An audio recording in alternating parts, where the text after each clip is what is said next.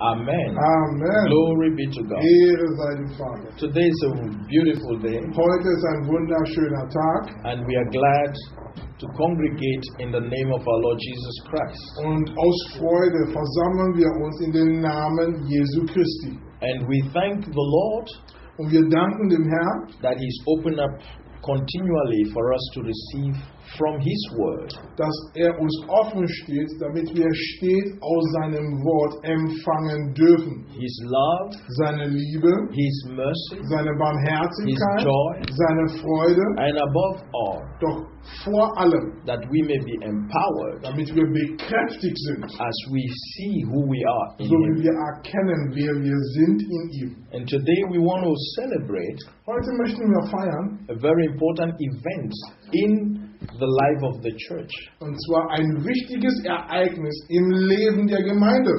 The day when God poured out of His Spirit onto all flesh.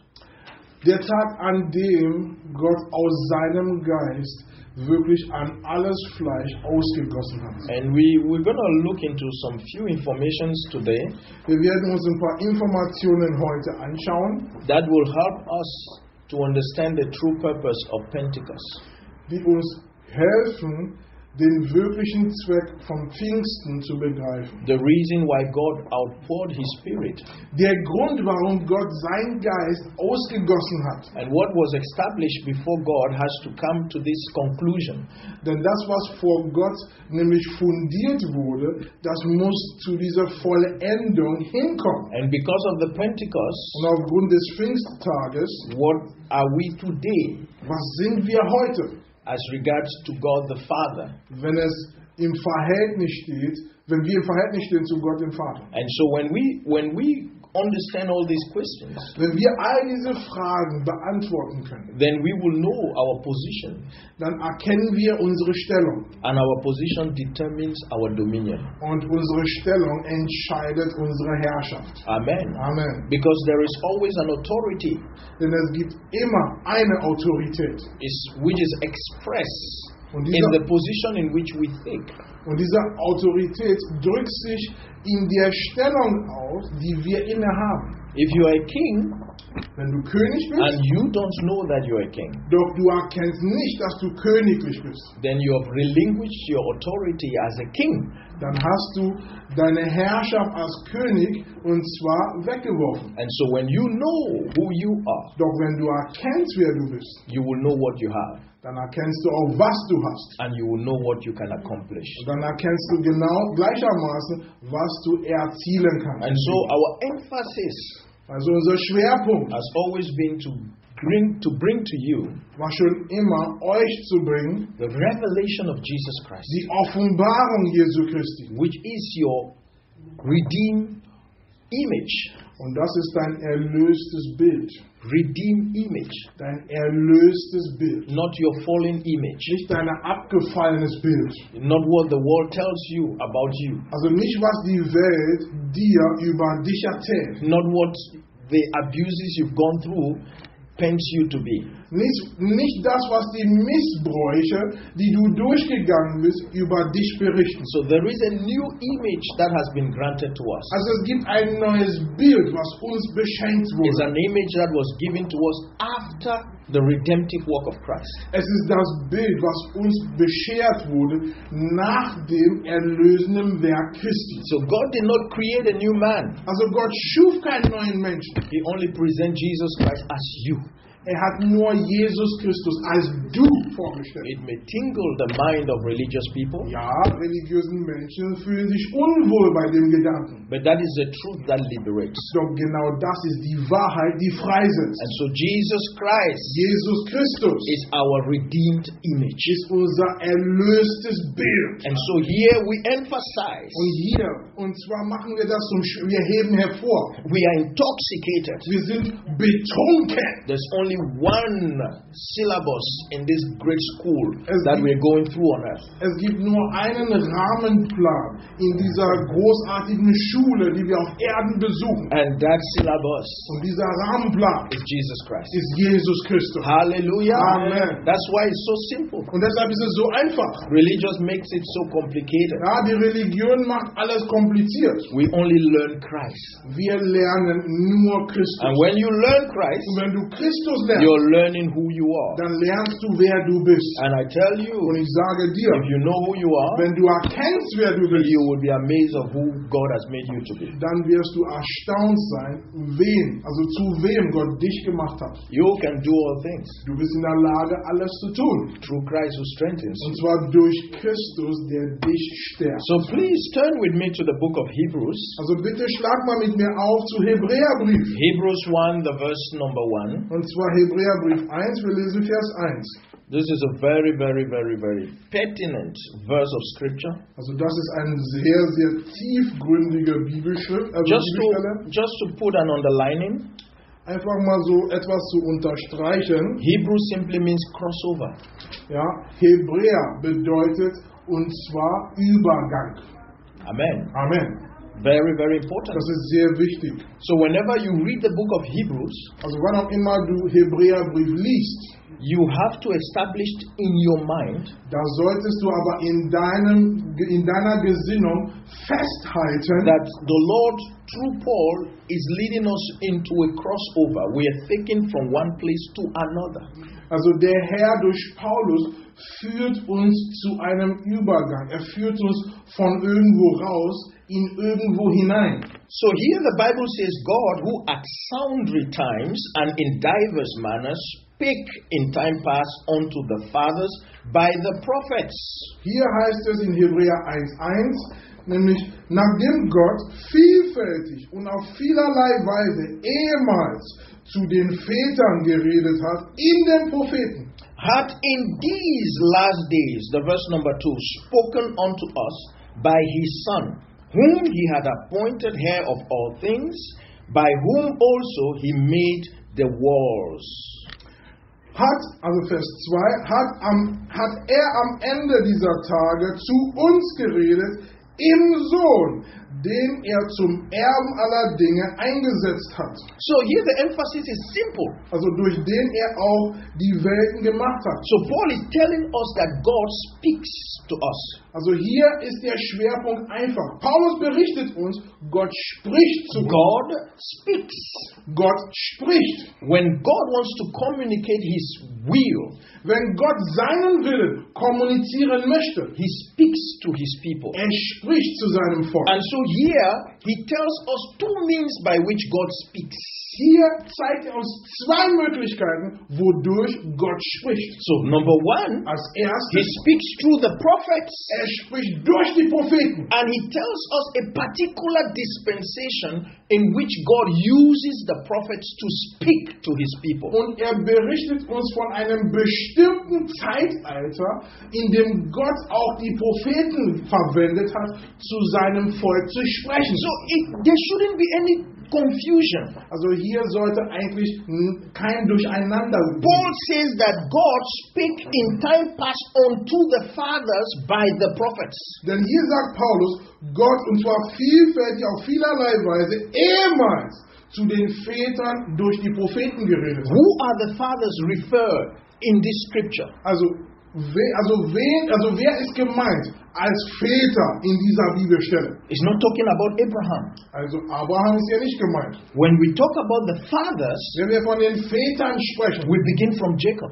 wir fangen von Jakob an. Because Jacob is the father of the 12 tribes of Israel. Denn Jakob ist der Vater von den 12 Stämmen And Israels. so every child of Jacob is the father of the nation of Israel. Also jedes Kind von Jakob ist Vater von der Nation Israel. And so here God spoke in various manners, in different ways, and in different times to the fathers, to Judah, to Simeon, to Benjamin, to Manasseh, to Ephraim, through the prophets. Und zwar vielfältig Und auf vielerlei Weise und zu verschiedensten Zeiten sprach Gott durch die Propheten, und zwar zu Ephraim, zu Benjamin und zu all den Vätern, sprich zu all den Kindern Israels. Amen. Amen. But then he said, in these last days, Doch dann heißt es, und zwar am Ende dieser Tage. so there's been a crossover. Das bedeutet, es gab schon einen Übergang. There's been a change in which God speaks. Es gab eine Veränderung Gottes And so Redensweise. today, God is not only speaking to the fathers, Also heute spricht Gott nicht nur zu den Vätern, but He's speaking to us. sondern er spricht zu uns He's allen. speaking to the whole world. Er spricht zu der ganzen Welt. And He spoke to the whole world, Nun sprach er zur ganzen Welt, not by prophets, und zwar nicht durch die Propheten, but by His Son. sondern durch seinen Sohn. Glory be to God. Ehre sei Gott. That is a distinction that has to be made here very plainly. Und genau das ist die Unterscheidung, die man hier vornehmen muss. And so, what God spoke to the prophets, Das, was Gott zu den Propheten sprach, to speak to the fathers, nämlich die denn überliefert wurden an den Vätern, was what will come to pass. war das, was geschehen sollte.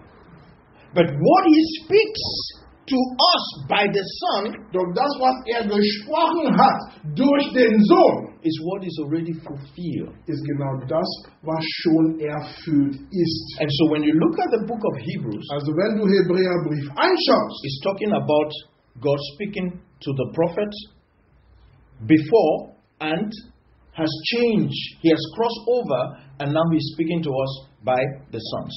und, By da, the Son, not the Son, sorry. und da geht es, hier geht es, im Hebräerbrief geht es darum, dass als erstes Gott sprach zu den Vätern, ja, verschiedenster Weise, zu verschiedensten Zeiten, und zwar durch die Propheten. Doch nun spricht Gott zu uns, und zwar durch den Sohn. Amen. Amen. So there's a crossover Also es gibt einen Übergang. from the old covenant to the new covenant. Und zwar von dem alten Bund zum neuen Bund. From the servanthood to the sonship. Von der Dienerschaft zur Sohnschaft. From death to life. Aus dem Tod zum Leben.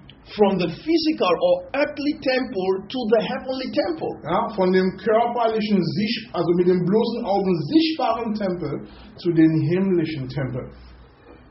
Amen. Amen. From the Aaronic priesthood to the priesthood of Melchizedek.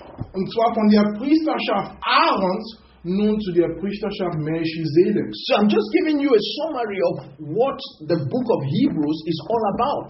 Also ich gebe euch eine Zusammenfassung, worum es im Hebräerbrief geht. Amen. Amen. And so when we understand this, Wenn wir das hier begreifen, then we begin to ask ourselves, so dann stellen wir uns die Frage, what was the promise of the Father? was war nun die Verheißung des Vaters? The promise of God to the fathers of Also, Israel. was hat Gott den Vätern Israel versprochen? Oder Because verheißen? if we understand the promise, Denn wenn wir diese Verheißung verstehen, then we will understand that that promise was fulfilled in Christ. dann begreifen wir, dass diese Verheißung in Christus ihre Erfüllung gefunden hat. Hallelujah. Amen. Amen. Amen. And so please, I want you to turn your Bible to the book of Acts. Also bitte schlag mal mit mir auf Apostelgeschichte. Let's answer this first question. Wir beantworten die erste Frage. Acts 1, Apostelgeschichte 1, bitte aufschlagen.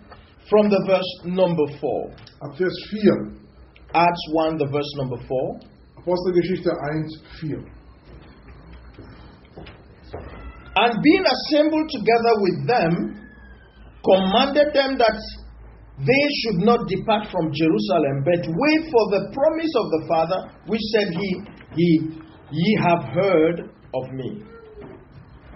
Und als mit ihnen versammelt war, befahl ihnen, sich nicht von Jerusalem zu entfernen, sondern auf die Verheißung des Vaters zu warten, die ihr, sagte von mir gehört habt. For John truly baptized with water, but ye shall be baptized with the Holy Ghost not many days hands. Denn Johannes taufte mit Wasser.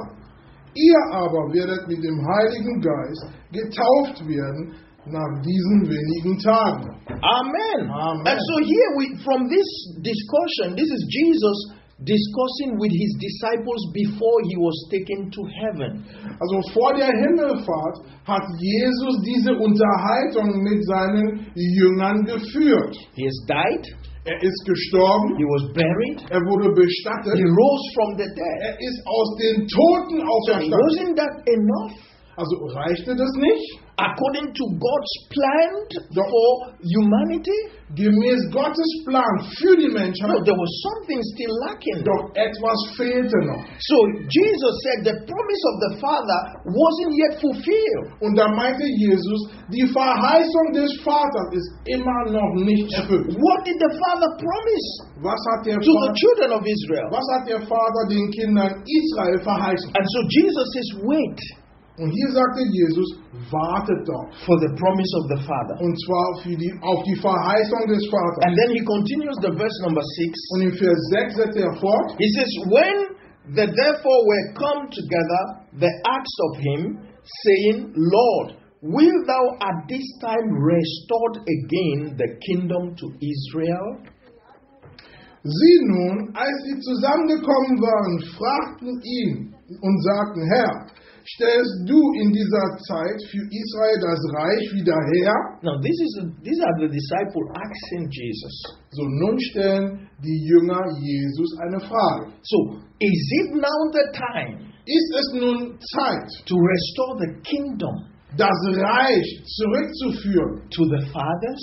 zu den Vätern? Because when he talks about Israel, Denn wenn sie von Israel sprechen, he's not talking about one man. also hier geht es nicht um einen Menschen. He's talking about the head of each tribes of Israel, which were 12. Es geht um das Haupt von jedem Stamm Israels und das waren 12 Stück. And so the promise of God was to the fathers of Israel. Also die Verheißung Gottes gilt den Vätern Israels. And so look at Jesus' answer. Doch schaut euch mal die Antwort Jesu an. Jesus says, and Jesus said unto them, it is not for you to know the times or the seasons which the Father had put in his own power. Jesus sprach zu ihnen, es ist nicht eure Sache, Zeiten und Zeitpunkte zu wissen, die der Vater in seiner eigenen Vollmacht festgesetzt hat. The verse number 8. Vers 8. It says, but ye shall receive power after that the Holy Ghost is come upon you, and ye shall be witnesses unto me both in Jerusalem and in Judea and in Samaria and unto the uttermost part of the earth. Aber ihr werdet Kraft empfangen, wenn der Heilige Geist auf euch gekommen ist, und ihr werdet meine Zeugen sein, sowohl in Jerusalem als auch in ganz Judäa und Samaria und bis an das Ende der Erde. So Jesus is saying, Also Jesus sprach, that the promise of the Father dass die Verheißung des Vaters will come upon you kommt auf dir, in a few days from now. und zwar in wenigen Tagen von jetzt. What was the promise? Was war denn diese Verheißung? It was the Holy Spirit. Es war der Heilige Geist. The outpouring of the Holy Spirit Der Ausguss des Heiligen Geistes was the promise of the Father. war die Verheißung des Vaters. And when we talk about the Holy Spirit, Und wenn wir vom Heiligen Geist sprechen, we're talking about the one that conveys the kingdom of God. wir sprechen über den Träger von dem Reich Gottes. And so Jesus was answering the question Also Jesus beantwortete ihre Frage, of that which was promised to the Father. nämlich von der es um die Verheißung zu den Vätern geht. Because the Father was promised the kingdom of God. Denn der Vater hat das Reich Gottes verheißen. And the kingdom of God comes only by the Holy Ghost. Und das Reich Gottes kommt erst oder findet erst statt durch den Heiligen You Geist. see, we have some segment of Christians, of church, who are still waiting for the kingdom of God. No, the kingdom, the Pentecost is the evidence that the kingdom of God has already come. There is no kingdom that we are waiting to come. You see, people are expecting a future kingdom to come instead of them coming into the reality of the kingdom which is here and now, which can only be accessed into by the Holy Ghost. Und es gibt einen Bruchteil von glaubenden Menschen, die erwarten, dass ein Königreich kommt. Also es gibt bestimmte Christen, sie sind darauf wirklich, sie programmieren ihr ganzes Leben, dass ein bestimmtes Reich kommen sollte. Doch ich darf euer Ballon platzen lassen. Das Reich Gottes ist schon angekommen. Es gibt kein Reich, was noch kommen wird. Im Gegenteil, dieses Reich, was auch das Reich Gottes ist, dessen Träger der Heilige Geist ist schon gekommen. Amen. Amen. You see, Jesus says that you shall be witness unto me. Denn hier sagte Jesus, ihr werdet meine Zeugen sein. Both in Jerusalem. Sogar in Jerusalem. When did the Pentecost begin? Also wann hat Pfingsten begonnen? In Jerusalem. Wo hat Pfingsten begonnen? In Jerusalem. That was where the church began. Und genau dort fing die Gemeinde an. That was when the fulfillment of the promise of the Father took place. Genau dort fand die Erfüllung von der Verheißung des Vaters statt. That was when the change was effectuated, the inauguration of a new dispensation, a new era. I want to let you understand, for those who aspire to be scholars of this Bible, there is always two calendar to the Jewish people. The Jewish people only recognizes two calendar.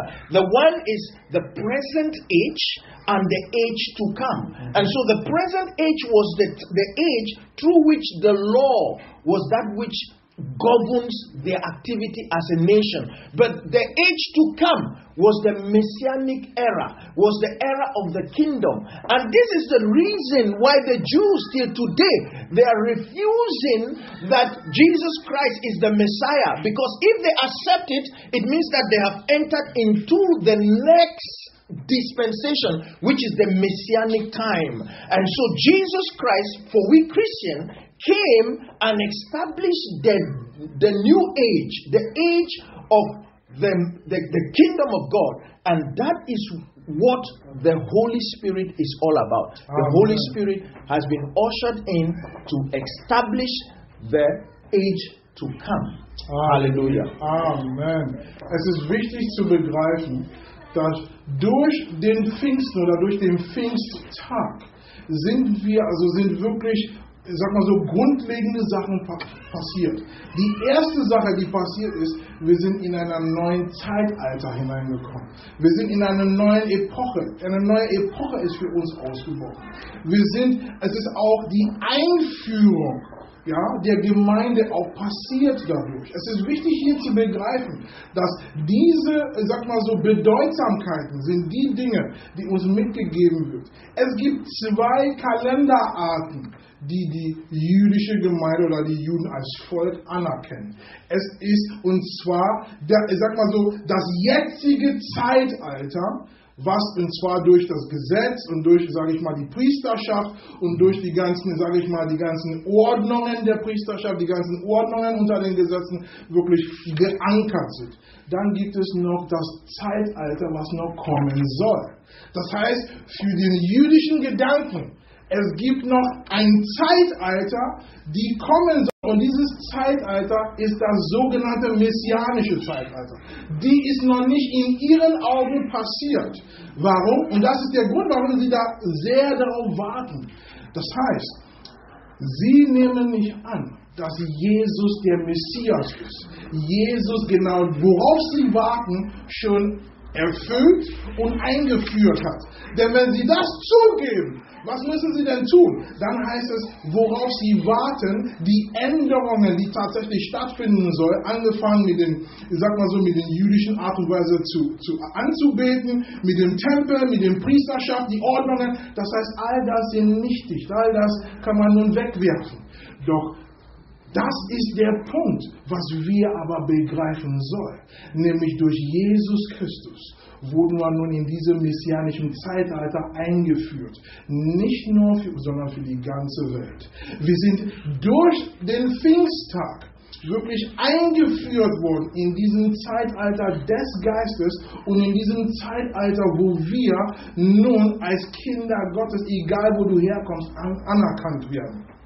Amen. Amen. Hallelujah. Hallelujah. Now, this is very important. Das ist sehr wichtig. You see, because I want to take the pain to bring to us a clear understanding. Ich möchte mir wirklich die Mühe machen, uns ein klares Verständnis dazu bringen. For us to understand the era Damit wir in which we begreifen, are today. in welchem Zeitalter wir uns jetzt befinden. Now, in the dispensation of the present age, In dem Zeitalter in dem jetzigen Zeitalter, the Jewish era, ja, in diesem jüdischen Ära, in dieser jüdischen Epoche, when God was speaking exclusively to the Jews, als Gott und zwar exklusiv zu den Juden gesprochen hat.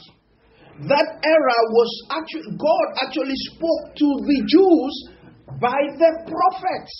Und zu diesem Zeitalter sprach Gott zu den Juden und zwar exklusiv durch die Propheten. And what was happening, Und die Geschehnisse dann, the rituals that were established in order to have a fellowship with God, sprich die Rituale, die man unternommen hat, damit man Gemeinschaft mit Gott hat. the shadows of the sacrifices, Ja, also die Schlachtopfer, die nun Schatten sind, the temple, ja, der Tempel, these were shadows.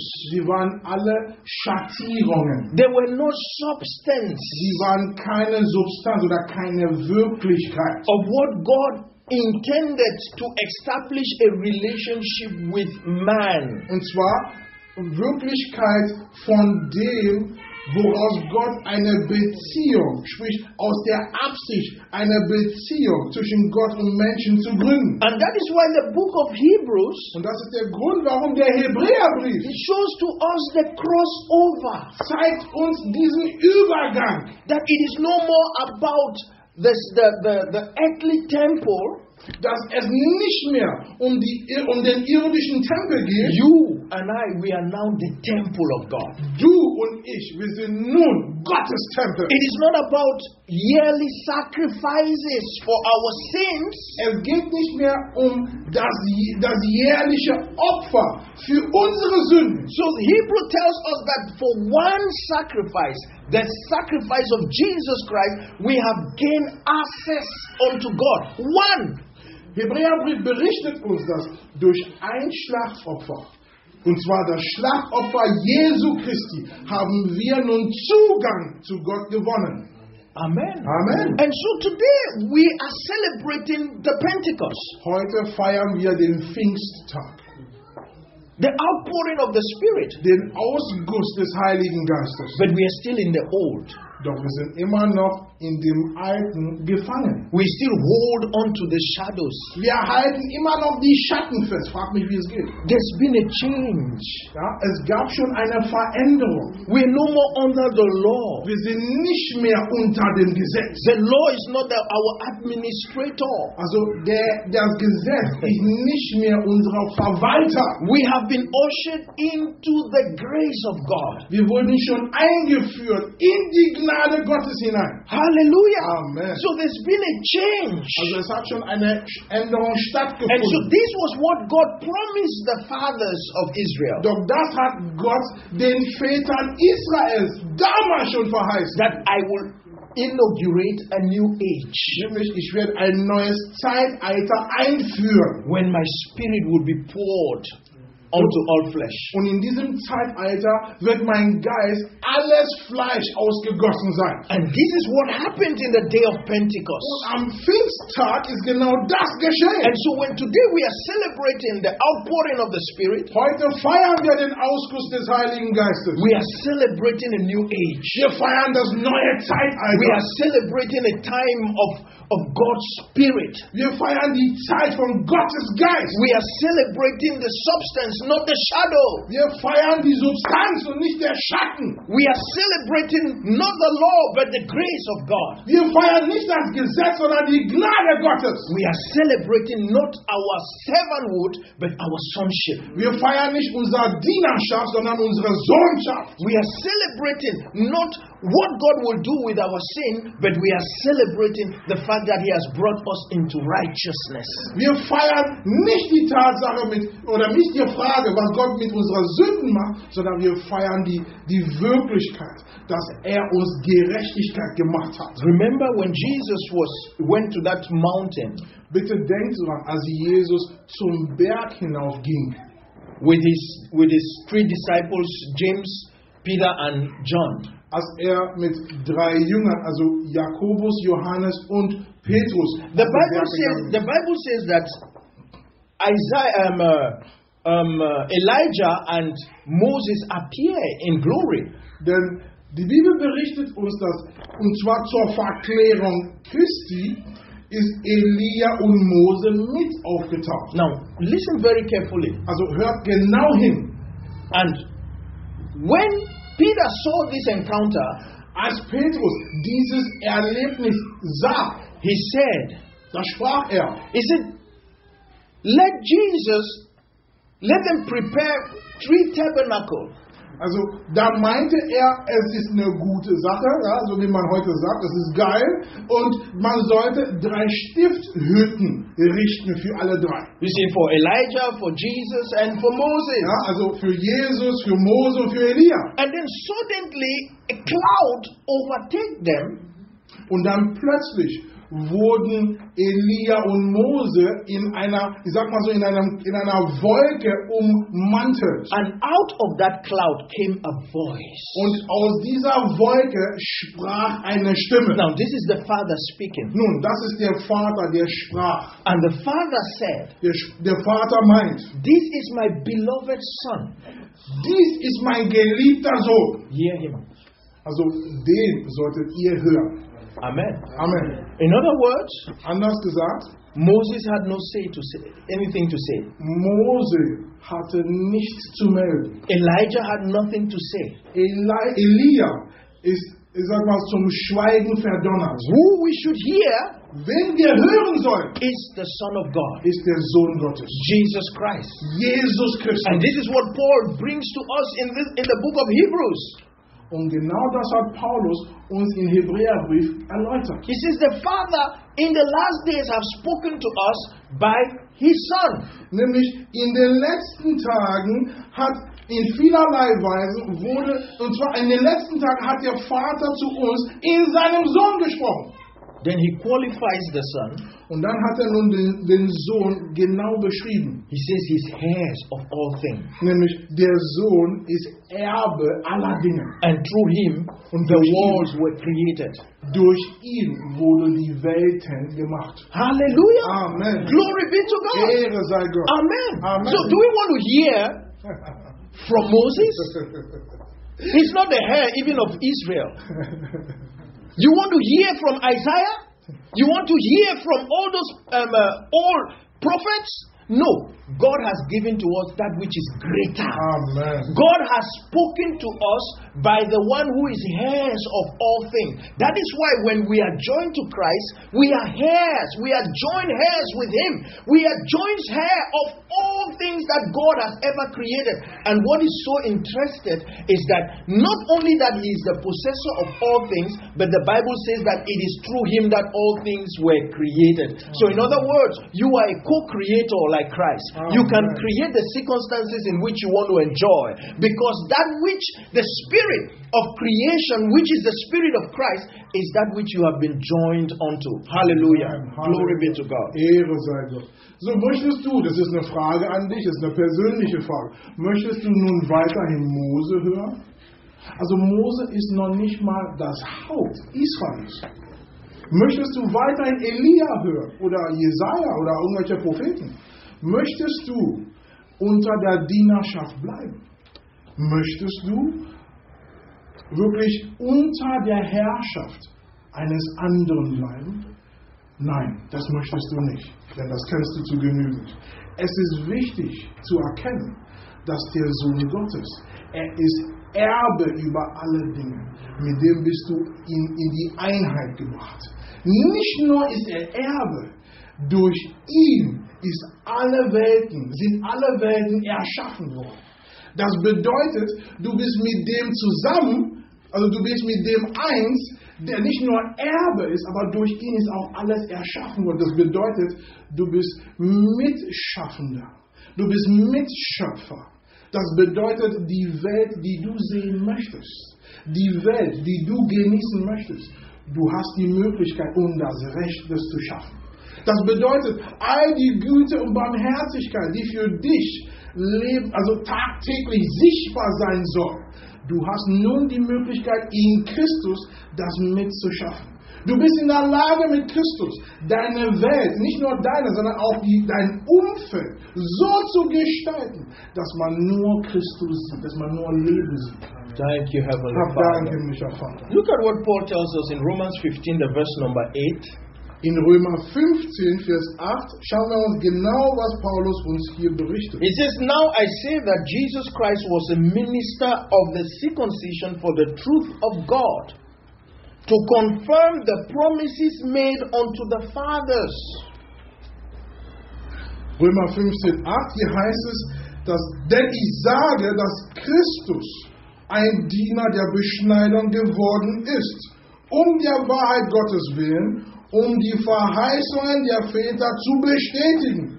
So Jesus Christ confirmed the promises unto the Father. Jesus Christus also bestätigt die Verheißungen an den Vätern. So all that which was promised to the fathers, also alles, was den Vätern verheißen was wurde, confirmed by Jesus Christ. Wurde durch Christus bestätigt. Hallelujah. Amen. The sacrifice was confirmed by Jesus Christ. Also das Schlachtopfer wurde durch Christus bestätigt. The temple was confirmed by Jesus Christ. Der Tempel wurde durch Christus bestätigt. The law was confirmed by Jesus Christ. Das Gesetz wurde durch Christus bestätigt. So everything concerning the old system was confirmed by Jesus Christ. Alles, was das alte System angeht, wurde durch Jesus Christus bestätigt. And because Jesus confirmed that which was promised to the fathers, weil nun Jesus das bestätigt hat, was den Vätern verheißen wurde, his promise could be fulfilled to all. Wurde nun diese Verheißung zu allen erfüllt sein. By the outpouring of the Spirit. Und zwar durch den Ausguss von dem Heiligen Geist. Hallelujah. Amen. Glory be to God. Ehre sei Gott. So you and I today, du und ich heute, we are the confirmed scripture. Wir sind die bestätigten Schriften. Amen. Amen. You are a confirmed scripture. Du bist eine bestätigte Schrift. You're looking at me, I say, you are a scripture that has been confirmed. Ja, also auch wenn du mich so zuschaust, du bist eine bestätigte Schrift. Amen. Amen. You see, Jesus one time entered into the temple. Eines Tages ist Jesus im Tempel hineingegangen. And he went and opened the book of Isaiah. Ging hin und hat die Schriftrolle von Jesaja aufgerollt. In Luke 4. Das findet man in Lukas 4. And he went directly to where it was promised that the Messiah would speak when he comes into the temple. Ging genau zu der Stelle, wo es hieß, dass der Messias, wenn der zum Tempel kommt, wird genau diesen Vers lesen. And Jesus boldly, und Jesus mit aller Kühnheit, he quoted Isaiah 61.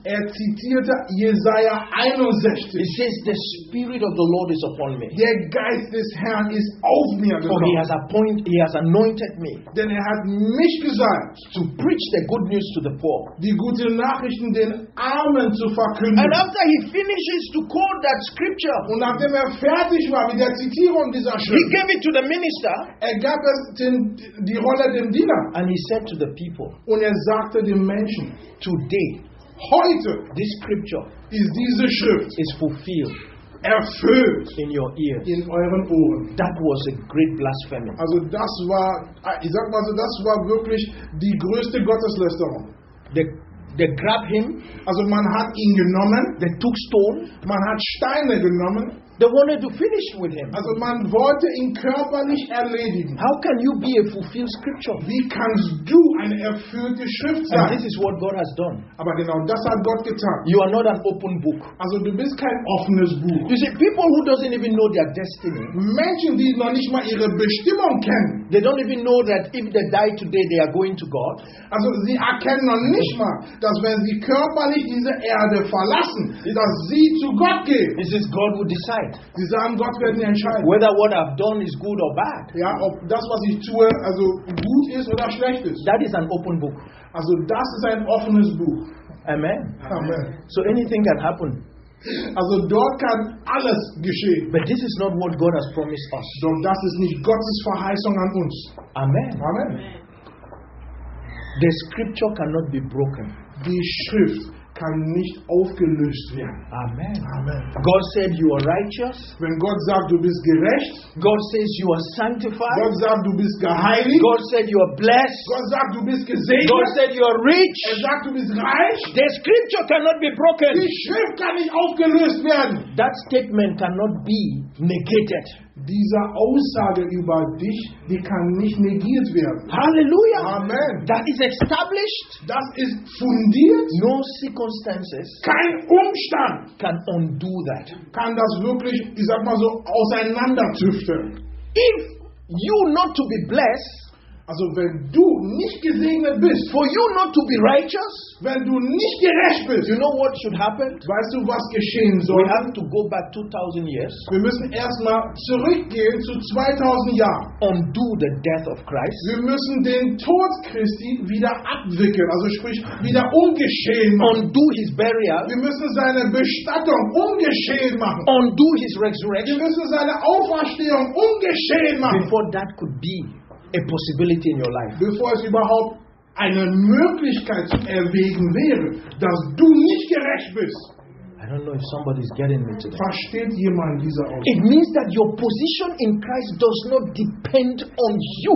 It depends on what Christ did. That is why the Bible tells us in 1 Corinthians 15, the verse number 3, he says that Jesus Christ, he died and he was buried and rose again according to the scripture. It is the scripture that says so. And the Bible tells us the scripture cannot be broken. And so what Jesus Christ has done for you to be in the position in which you are today cannot be undone. The only thing that can happen in your life is that you can deny to walk in the consciousness of the benefits of the position in which God has brought you into. But if you're smart today and you are apt to hear the gospel of Jesus Christ, where your position is explained and you hold on to that position jealously with every stubbornness, I tell you what God has said, he will make it to pass. You are blessed and there is no devil, there is no circumstances that can change that. Hallelujah. Amen. Glory be to God. Ehre sei Gott. Es ist wichtig zu begreifen, von hinten angefangen, du bist gesegnet. Es gibt keinen Teufel, keine Dämonen, keine Schriftstück oder irgendwelche anderen Bewegungen, die dich aus dem Segen rausbuxieren kann. Das will ich mal ganz klarstellen. Nämlich, deine Stellung vor Gott ist so sicher wie die Auferstehung Christi. Deine Stellung vor Gott ist so sicher. Nämlich, Paulus hat es so ausgedrückt in 1. Korinther 15, nämlich, dass Jesus Christus gestorben ist und bestattet ist gemäß der Schrift. Und er ist wieder auferstanden. Und wozu? Damit deine Stellung, deine Beziehung mit ihm für immer vereint ist. Und von daher, wenn du schlau wärst, wenn du schlau bist und wenn du wirklich die Schlauheit leben möchtest, dann empfehle ich dir, dass du das, was Gott über dich gegründet hat, was unveränderlich ist, was unbeweglich ist, unerschütterlich ist, wenn du das für dich annimmst, wenn du das wirklich zu eigen machst, wenn du deine Wohnung, dein Zuhause da drin machst, nämlich, dass wer er ist, genau der bist du auch. Dass sein Erfolg dein Erfolg ist. Und so bist du auch in der Lage, genau das zu erleben, dass all die Dinge, die er, also all die Eigenschaften, die er besitzt, alles, was ihn ausmacht, ist nun dein tägliches Wandeln auf Erden. Thank you, Father. Hab Dank, Vater. Look at the scripture here. Schau dir mal die Bibelstelle an. Let me show you something. Ich zeige euch mal was. 1 Corinthians 1, the verse number 6. 1. Korinther 1, Vers 6. Look at what Paul said to the Corinthians. Schaut euch mal an, was Paulus zu den Korinthern sagt. He says, even as the testimony of Christ was confirmed in you. Denn hier heißt es, wie denn das Zeugnis des Christus unter euch gefestigt worden ist. The testimony of Christ Das Zeugnis Christi was confirmed wurde bestätigt, in you. wurde gefestigt in dir.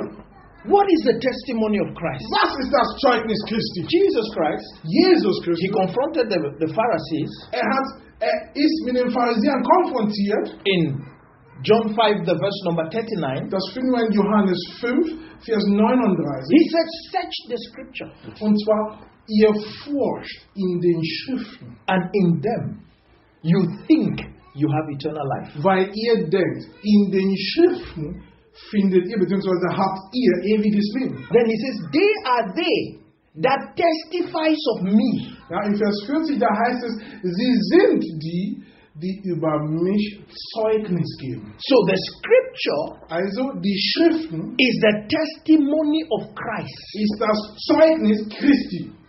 Now listen to me. Bitte hört mir hin. The scripture Die Schriften is testifying of one man. bezeugen nur einen Menschen. That's why he says they are they. Deswegen heißt es ja, sie sind. So he's referring to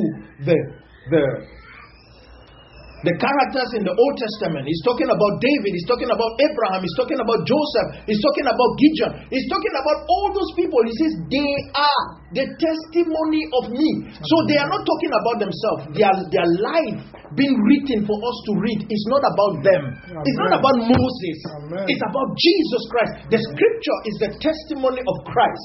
And this testimony of Christ has been confirmed in you. So it is not for us to go back to the shadow. It is for us to hold on to the substance. What do I mean? I don't mean that you shouldn't read about Joseph, about Moses. No, I mean that in order for you to understand Joseph and to understand Moses and Abraham, you need to read Christ. Because Christ is the true interpretation of Moses and Joseph, so that you may know the real sense of who you are. Because everything is revolving around Jesus Christ. Hallelujah. The scripture cannot be broken, and the scripture is confirmed in you. Amen. Von hinten angefangen, die Schriften können nicht aufgelöst werden. Die Schriften sind in dir bestätigt.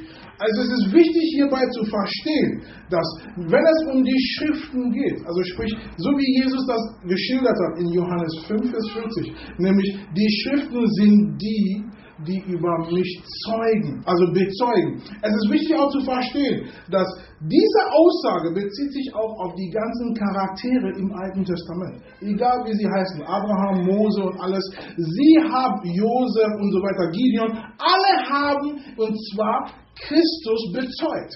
Also viele lesen die Bibel und denken, Mann, Josef ist ja ein toller Typ. Nein.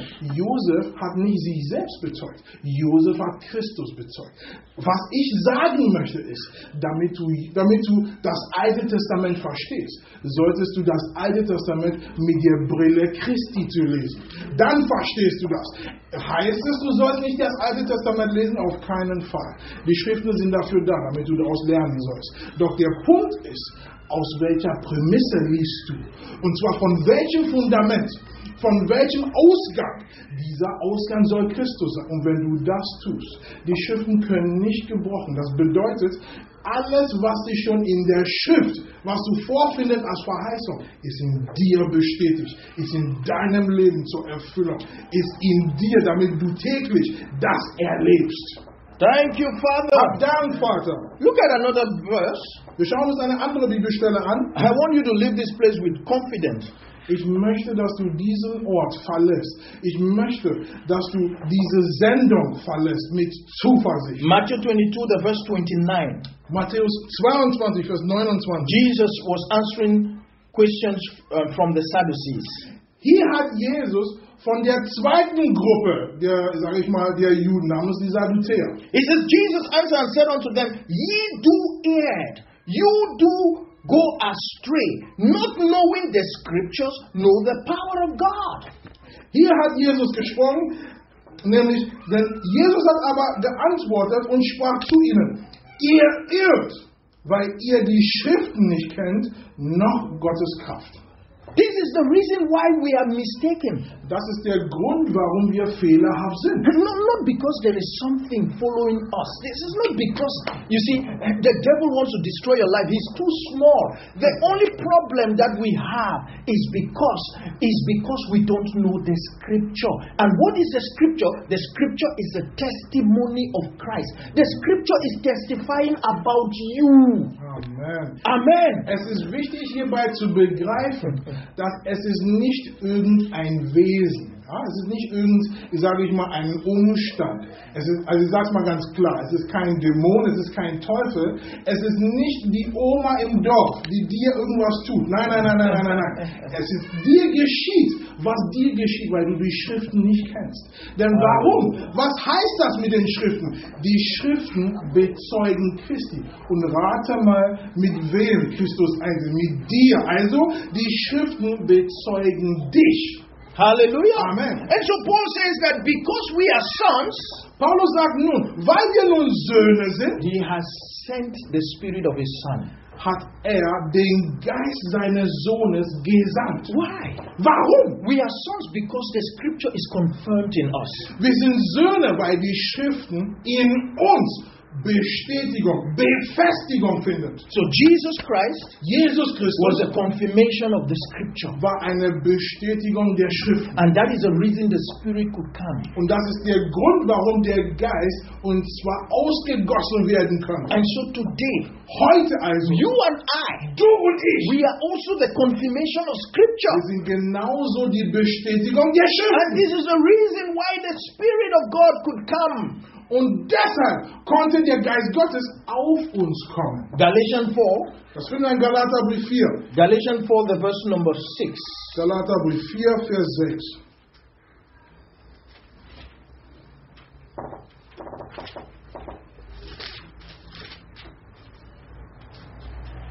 It says, and because ye are sons, God has sent forth the Spirit of His Son into your hearts, crying, Abba, Father. Weil ihr aber Söhne seid, sandte Gott den Geist seines Sohnes in unsere Herzen, der da ruft, aber Vater. That is a new tongue. Und genau das ist eine neue Sprache.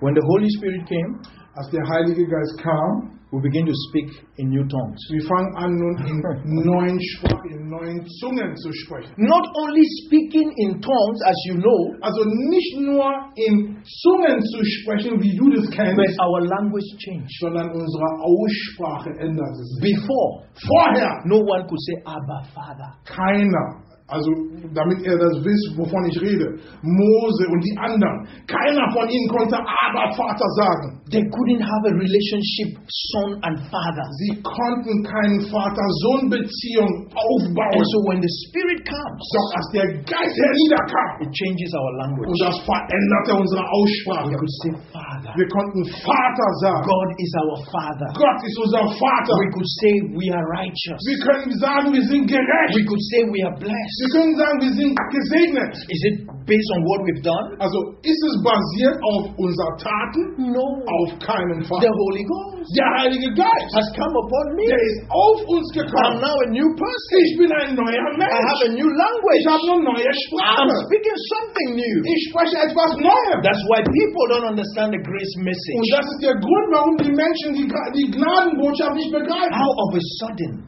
wie plötzlich, you didn't even walk hard. Du hast noch nicht mal hart dafür gearbeitet. And you say you are rich. Und du sagst, du bist reich. Come on, the Holy Ghost.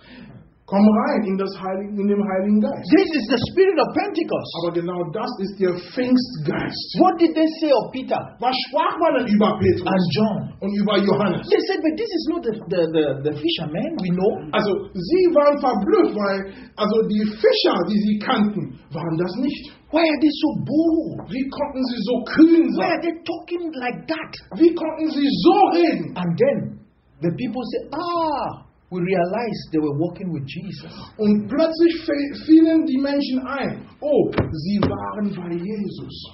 When the Holy Ghost comes upon you, Wenn der Geist Gottes auf dir He will take herniederkommt, you to Jerusalem, führt dich zu Jerusalem. to Galilee. Führt dich zu Galiläa. You will see yourself walking with Jesus. Und du siehst, wie du mit Jesus wandelst. When He was raising the dead, Und you were zwar, raising als the dead. den Toten auferweckt hat und auferweckt hat.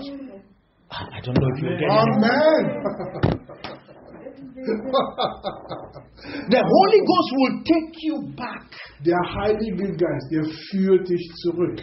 When He died, Und zwar zu dem Tode. when He died, Als starb, you died. bist du gestorben. When He resurrected, Als auferweckt you wurde, resurrected. du bist mit auferweckt. Amen. Amen. That's what the Holy Ghost does. Und genau das tut der Heilige Geist. And so mit dir. what He's saying today Also was heute aussagt about Himself, über sich selbst, that is the language He puts in your mouth. aber genau diese Aussprache legt er dir in den Mund. New tongues. Und zwar neue Aussprachen. You will not cry anymore. Also da weinst du nicht mehr. What can I do? Oh Vater, was soll ich tun? Oh, it's difficult. Das ist schwer. No. Nein. When the Holy Ghost Wenn comes, der Geist Gottes auf dir kommt, the seed will become a tree, also der Same wird nun zum Baum. and the tree will become a forest. Und nun wird aus einem Baum ein Wald. Let's enjoy the Pentecost. Lass uns den Pfingsten genießen. Let's open ourselves to the Spirit, Lass uns bitte uns selbst dem Geist öffnen, that our language will change, damit unsere Aussprache sich ändert. our perspective will change. Unsere Sichtweise ändert sich. We will be in a world of suffering, Wir werden in einer Welt des Leidens but sein, not tempted by suffering, aber wir werden nicht beschmutzt durch das Leiden. because the Holy Spirit Denn der Heilige is Geist the coming of the kingdom of God. ist das Herniederkommen von dem Reich Gottes. And so Jesus said, Und so sprach Jesus, my kingdom is not of this world. mein Reich ist nicht von dieser Welt. And so when you will stand before a problem, Also wenn du vor Problemen stehst, you will know where you come from. dann erkennst du, woher du kommst. You will confront situations Du wirst Situationen from begegnen the perspective of the kingdom. aus dem Blickwinkel des Reiches. This is the spirit of Aber Pentecost. genau das ist der Geist des Pfingsten. Why do we cry the Spirit has come Warum rufen wir raus, dass der Geist schon angekommen when we ist don't see change? und wir sehen keine Veränderung? We are still the same. Wir sind immer noch dieselben We Menschen. hold on to the old Wir halten immer noch das Alte fest. instead of us realizing that there's been a change. Anstatt anzuerkennen und anzunehmen, dass eine Veränderung stattgefunden Thank hat. you, Lord Jesus. Danke. I just want us to raise our hands Lass uns bitte unsere Hände erheben and just open your hearts to Him und öffne ihm dein Herz. and say, Spirit of God, Unser Geist Gottes, come into my life komm zu meinem Leben. and give me a new language, Schenk mir eine neue Aussprache, that I may speak boldly damit ich mit Kühnheit ausspreche, that I belong to the Father, nämlich dass ich zum Vater gehöre, that I may speak boldly damit ich mit Kühnheit ausspreche, that which has been confirmed in me. das was in mir schon bestätigt ist. Righteousness, Gerechtigkeit, peace, Frieden and joy und Freude has been confirmed in you. wurde in dir schon bestätigt. And it is for you today, Und das ist für dich heute. under the infilling of the Holy Und Ghost, zwar unter der Einfühlung des Heiligen Geistes. to begin to speak to yourself Nämlich zu dir selbst zu sprechen. in hymns and psalms Und zwar in Hymnen und in Psalmen and spiritual songs. und geistliche Lieder. When that day comes, Als dieser Tag ankommt. the Bible says they were in one accord, Die Bibel sagt, sie waren beisammen, sie waren eins. in one place, Sie waren an einem Ort. and the Spirit descended Und dieser Geist ist herniedergekommen. as a rushing mighty wind. Und zwar wie ein berauschender, mächtiger It Wind. fills the house. Erfüllt das Haus. It fills the house. Erfüllt das Haus. And out of the abundance of the heart, Und aus der Fülle des Herzens the mouth speaketh. sprach nun der Mund. When you are filled with the Holy Ghost, Wenn du erfüllt bist mit Heiligen you Geist, will speak. dann sprichst du. Your language will be heavenly. Also deine Aussprache wird himmlisch sein. This is what God is doing to you Aber right genau now. das tut Gott mit dir They jetzt. used to know you. Man kannte dich. Oh, that fisherman. Oh, dieser Fischer. Oh, that illiterate. Oh, diese ungebildete This Analphabet. uneducated person. Also dieser ungebildete Oh, Mensch.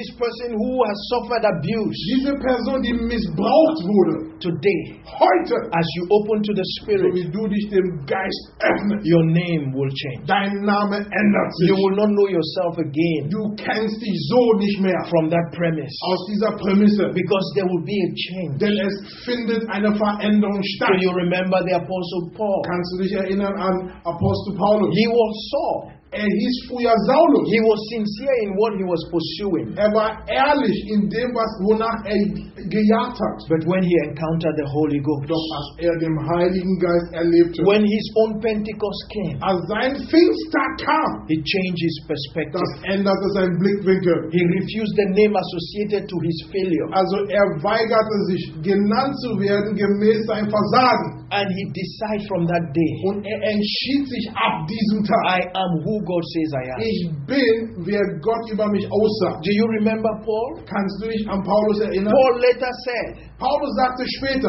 that he has not offended anybody. er hat niemandem wehgetan noch falsch getan. Look at somebody who killed. Schau dir mal jemanden an, der gemordet hat. From our own human perspective. Von unserem menschlichen Blickwinkel. Later he said, I never did that. Später sagte er, das habe ich nie getan. It is only the Holy Ghost Das kann nur der Heilige that Geist. can make you forget your past. Was dafür sorgt, dass deine Vergangenheit beerdigt wird. Right now. Sofort. Right now. Sofort. I want you sincerely Ich möchte, dass du ganz ehrlich to open your heart to the Holy dein Ghost. Herz dem Heiligen Geist zu öffnen. Allow him to be outpoured over your heart. Lass zu, dass er über dein Herz ausgegossen ist, That your tongue will change. damit deine Aussprache sich ändert. You will not speak out of the premise of a servant, Dann sprichst du nicht mehr aus dieser Grundlage des Dieners, but you will speak from the perspective of a son. sondern du sprichst aus dem Blickwinkel des Sohnes. The Spirit will not make you to be conversant with your old. Der Geist wird nicht dafür sorgen, dass du dich vertraut machst mit dem Alten. No. Nein, The Spirit changes you der Geist verändert dich and conforms you und er gestaltet dich, to the statue of Christ. nämlich zu der Reife und zu der Gestalt Christi. Thank you, Lord Hab Jesus. Dank, Herr Jesus. Oh, hallelujah. Halleluja. Thank you, Father. Oh, hab Dank, Herr. Thank you, Lord. Dank, Herr. Thank you, Lord Jesus.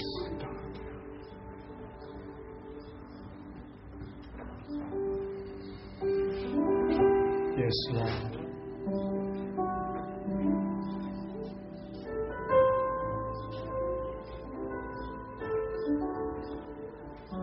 Just speak to your Father.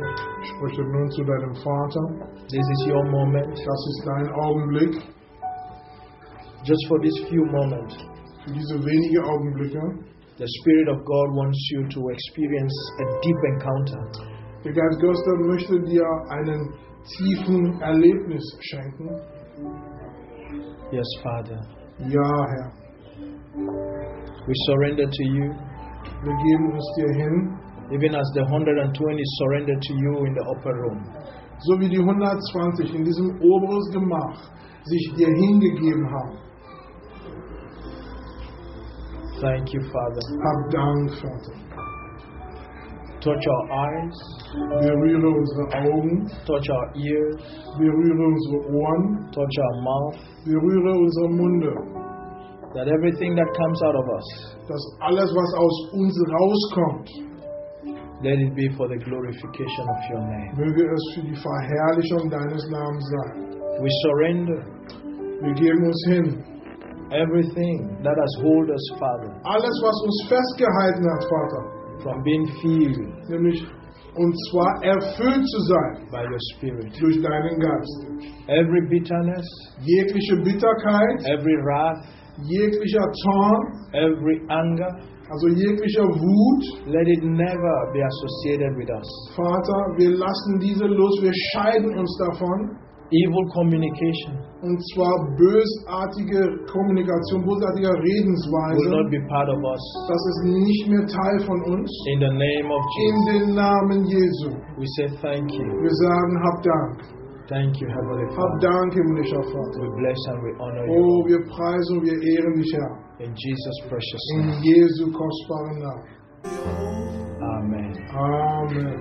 Hallelujah. Oh, my Father. Hab Dank, Herr. Oh, hab Dank. Oh my God.